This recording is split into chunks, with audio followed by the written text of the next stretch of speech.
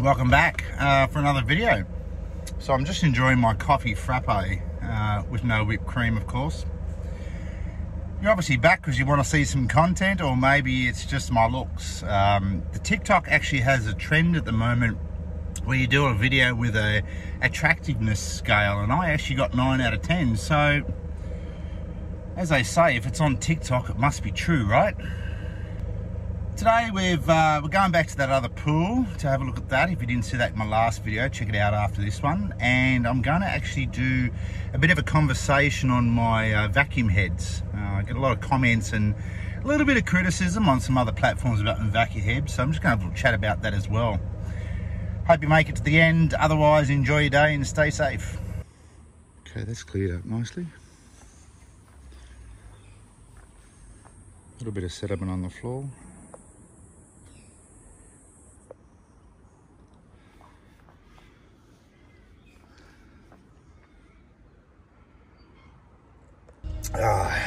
Coffee frappe, no whipped cream. I'm pretty happy with the result with that last pool. If you didn't see the original video, it's back in the content. I changed up a bit of a chemical that I don't normally use, and seems to have performed a bit better. I will say that it's got a little bit of sediment on the floor there. Spoke to the customer, they love looking after their own pool between services. So they're going to either vacuum it or put their fantastic robot in just to pick up that finer stuff. They've got a really good robot which will pick that up. So, you know, it's probably taught me that, you know, sometimes you've got to get out of your comfort zone and just try something a little bit different. Okay, I thought I'd throw in a question time. I used the JXJ724 on one of the other platforms of my content. Has asked me, love to see what type of products you use. I pretty much only use quality products. I won't use any cheap rubbish stuff. At the moment, I've got a bit of a mixture of some of our preferred suppliers. Some of my chemicals come from Zodiac. Some are from Low Claw. And we've also got some there from IQ, which is International Quadratics. Depending on the circumstances, I tend to trial a few different products, and once I find a product that I like and I know it works and the results are there, I tend to stick to it. That's why I don't sort of tend to stick to one particular brand. I try to mix it up. So unlike Google may tell you in some areas, every pool is different. Every pool chemistry will be different. Surfaces are different and everything. And there's all these other little things that make up a difference in the chemistry readings and what needs to be added. And sometimes certain products work better than others. If you want a question answered, by all means, leave it in the comments. So you've probably seen a change to the playlist name. I thought I'd just change it to On the Job with the Pool Guy. It's sort of more around the content that I want to steer towards. I get a lot of questions and sometimes some terrible comments about the type of equipment that I use, and today I'm going to discuss the Magnor vacuum head that I use in my videos. So this is my service vacuum head. A lot of people say I should be more professional as a service guy doing video content with the more professional stuff. But this one here, I've had for quite a while. I change them over probably twice a year. It's the Magnor flexible head. It's got built-in weights. So a lot of people say I need something that sort of sits on the floor. It's got quite a bit of weight to it.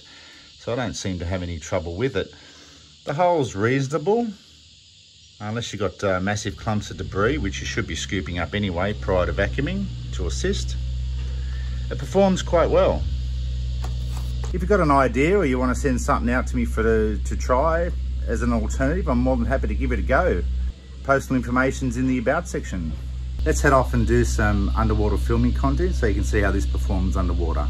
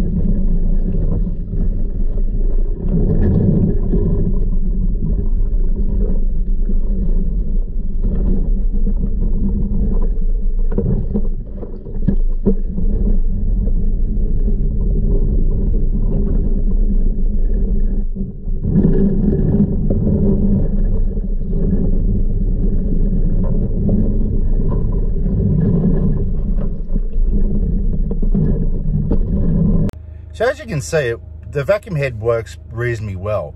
Just bear in mind that no matter what vacuum head you got, you've always got to have a good pump, and you've also got to have a good filtration system. If you've got a problem with your media or your filtration system, whether it's the element needs replacing or something like that, that's going to impact the actual suction pressure through your head. So regardless of, you could have the best head in the world, but if you don't have a great filtration system, great pump, and when I say great pump and filtration system, I'm also talking about making sure that they're sized correctly, or your media in your sand filter might be worn and old. You probably haven't changed it in 10, 15 years. You know, sand should be changed between 5 and 7, and glass should be between 10 and 15. So there's a whole heap of different contributing factors to why your vacuum head may or may not be performing well. In saying that though, there is a lot of stuff out there and a lot of products out there that probably, you know, may need redesigning. Drop in the comments what you use or what you prefer. Thanks again for watching. I hope you enjoyed. Make sure you subscribe. It really goes towards helping the performance of the channel. Share with your friends or share with someone that you think might like it. In the meantime, enjoy your day, stay safe, and I'll see you next time.